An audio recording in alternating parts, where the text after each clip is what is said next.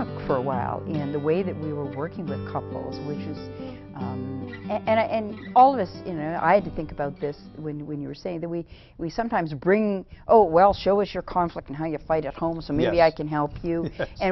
And you said we used to re-traumatize them or make them go back through the loop. They're fighting in the parking lot on the way home, that we haven't given them any tools to do this differently. Right. And also, even if we did, they do it in the room. Yes. But they don't know, without therapists, because you're not going home with them, they didn't know how to do it. So were we on the wrong track for a while? Oh, really on the wrong track for a long time. I think that it appeared, and we had 100 years of being, I think, on the wrong track. But it's nobody's fault. It's the way paradigms happen, is that they arise in a context where they make sense, as did the paradigm of childhood exploration and emotional catharsis. All made sense given the model of the self that grew up in a context in which that model of the self was logical. And the focus on the self was logical. Freud could not have come up with an interpersonal model. Right. He almost did. It's really interesting that Freud's first analysis of the first story of childhood trauma was that the person was telling the truth about their parents' seduction. And then later on he changed his interpretation and said, no, it was the child's fantasy. That this didn't happen. It wasn't experience, it was fantasy. If he had stayed with this first interpretation, that it was experience-based and relational instead of fanciful and imaginative, Freud would have been the first interpersonal theorist. So it took us a long time to get there. It took 100 years to get back to it. We're somewhere now, not only with your couples therapy, but some other people are on a similar path. The field seems to be moving towards intersubjective and relationships and dialogue and connecting not just with yourself and getting well yourself so you can be okay in a relationship, but growing within a relationship, that the relationship is the place to do that. Yeah, I think it started in the 50s. Harry Stack Sullivan and his interpersonal theory of psychiatry was probably the first mental health professional to really be relational. Others saw relationship as a contributor to the self. Yes. But Sullivan saw relationship as constitutive of the self, which is very different from having a factor to having it be foundational. And because he said something that was so radical and heretical, which was, it does not matter, he said, so much what happens inside a person. What matters is what happens between persons. And he focused on betweenness, on the between. And Martin Buber comes along at the same time and writes the book on the I-thou relationship, in which he said all life is meeting. It's not, personal, it's relational. So they were the two people who were ahead of, or the originators of that concept.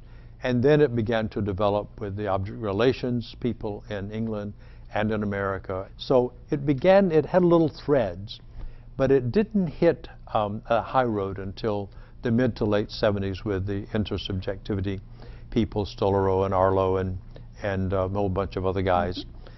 But is not yet in the mainstream of therapy. Tell me about, Imago and how you came up with the name of that and the approaches that seem the people get pretty excited about around the world. So there's something in it.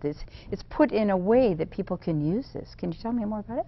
Well, it started with my own divorce, in which I started the research on couples. And I was in Dallas, Texas, and I developed a couples workshop, which is interesting. It was a workshop that's I've been doing this workshop for over 30 years, and it's now done by over 400 people around the world. Exciting. It's a weekend workshop. And therapists started coming to the workshop, and they were aware that something was going on. I didn't have much consciousness at that point of what was going on. But they wanted to come and study with me. So I said, I don't have anything to teach. I'm still at the research mode. And they said, well, talk to us about what you're learning. We'll pay you double what you don't normally get just to talk to us.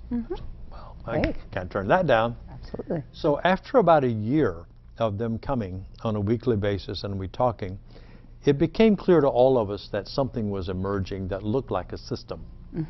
It wasn't just a series of awarenesses, but an interrelated, connected system theory. And somebody said to me one day, you'd better copyright this thing. And I said, doesn't even have a name. What is this thing? They said, well, let's name it. So it's based on the idea of internal representation, which comes from psychodynamic theory, that everybody creates an inner picture of the outer. And so I had refined that somewhat. And so somebody said, well, you're actually talking about a representation, but you can't call it representational therapy. Somebody said, well, you could call it a picture. You can't call it picture therapy. Well, it's an image. Well, image therapy doesn't sound very interesting. So I said, well, wait a minute. Wonder what image means. So I went to the dictionary, and image in Latin is imago. Okay. So I said, well, image therapy doesn't sound very sexy, but imago sounds sexy. There you go. So we just picked it as the Latin name for the internal representation. I like that. And somebody said to me, well, nobody will know what it means. And I said, well, tell them. And somebody else said, well, you know, you need a name that people recognize immediately for what it is. And I said, well, I can't think of any names of psychotherapies that are that obvious. But anyway, this is going to be a household word, and everybody will know what it means. I was just kidding. So now, it's exciting. It's now sort of a household word in the You also, culture. I mean, you think in images yourself. You on your website, I saw, and I liked what you were talking about, that it's stay in the canoe and paddle. Yes. Essentially, and stay in there until the other person senses and feels that you're with them, and that you want to talk a little bit. It's a nice metaphor, anyway. Well, it's that was an essay that I wrote, actually probably now 20 years ago, and it basically has to do with the fact that that to have a good relationship, you have to stay engaged and committed, and you have to practice. Paddling means there's something you got to do all the time. And if it gets hard and you jump out of the canoe, you're just going to get wet and you may drown. But if you stay in the canoe and paddle, i.e.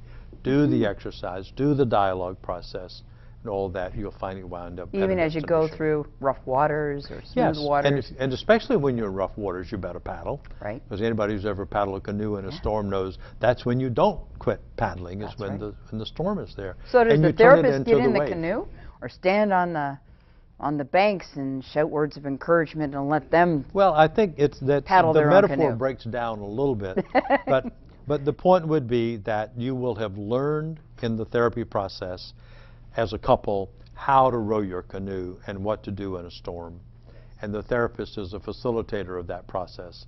Doesn't always have to be there. I call Imago a portable therapy. Yes. Namely, you can take it with you. And if you can't, then it doesn't do you much good. Not if it's just happening in your 50-minute appointment. That's right. If you can't use it out in real life.